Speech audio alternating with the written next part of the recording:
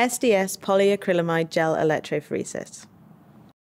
Casting an SDS-PAGE gel for separating proteins on the basis of size, you require the casting stand and a rubber, a casting frame, the green cutting tool, a buffer dam, 2 types of glass plates, a spacer and a short plate, an SDS gel comb, 2 different pH of tris concentrations, CBB destaining solution, CBB staining solution, apps, TEMED, acrylamide or bisacrylamide, millicue water, 10% SDS, isopropanol, funnel with a filter, big plastic Petri dish, your samples, sample buffer, a protein ladder, 1 times PAGE electrophoresis buffer, large glass Petri dish, light box, the SDS electrophoresis system with a power supply.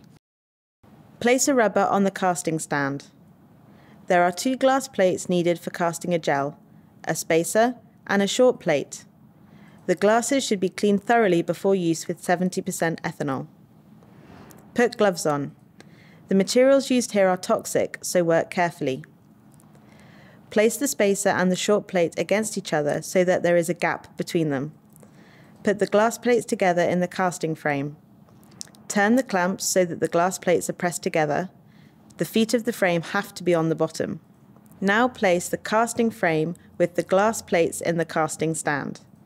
If necessary, fit in a pipette tip in between for extra pressure. Make sure that the glass plates do not leak and are properly positioned. Make a 10% solution with amps. This should always be made just before use. In addition, you need tris HCl pH 8.8 and tris HCl pH 6.8, millicue water, 10% SDS, acrylamide, bisacrylamide, amps and TEMED. Prepare the running gel in a fume hood. Calculate the volumes that are required for making the gel.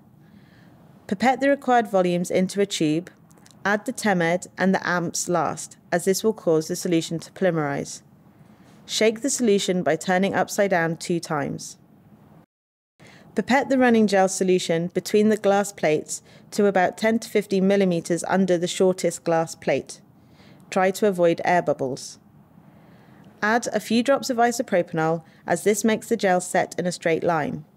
Then leave the gel to polymerize. While waiting, make the stacking gel. Calculate the volumes that are needed for making the stacking gel. Pipette the required volumes into a tube. Add the TEMED and the amps last, as this will cause the solution to polymerize. After the running gel has polymerized, the isopropanol is removed with a filter paper. Pipette the stacking gel solution on top of the running gel. Place the comb between the glass plates and remove any liquid that may overflow straight away. Leave the gel to polymerize. When the gel is ready, it is possible to store it in electrophoresis buffer in the cold room. When the gel is completely polymerized, the casting frame can be removed from the casting stand. Open the clamps and remove the glass plates carefully from the casting frame.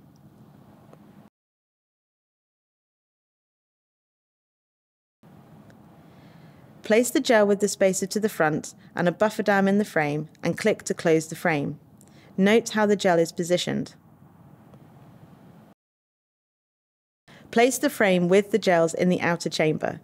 Make sure that the inner chamber is placed correctly in the outer chamber so that the poles can be connected.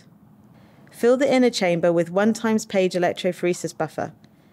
If the inner chamber does not leak, then continue to fill the outer chamber up to the height of the gels. Remove the comb carefully from the gel. To prepare your sample, it is first boiled for 5 minutes in a heating block or in a water bath. Then the sample is spun down briefly by a pulse spin. Between 15 and 20 microliters of each sample can be loaded. Pipette the samples into the wells and take care not to let the samples overflow into neighbouring wells. In addition to the samples, load a protein ladder on the gel. This is 5 microliters in a well. When everything has been loaded onto the gel, the lid is put on the chamber. Make sure that the poles are lined up correctly, red to red and black to black. Attach the chamber to the power supply. Turn on the power and run at 100 volts until the samples are completely in the stacking gel. From this point, the gel can be run at 150 to 200 volts. When the ladder has run far enough, with the bands adequately spaced, the power can be turned off. Remove the lid from the chamber. Remove the frame from the chamber and click the frame open. Take out the glass plates.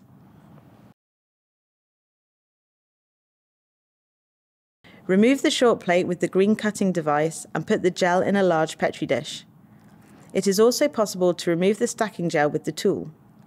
Pour in CBB staining solution so that the gel is completely immersed.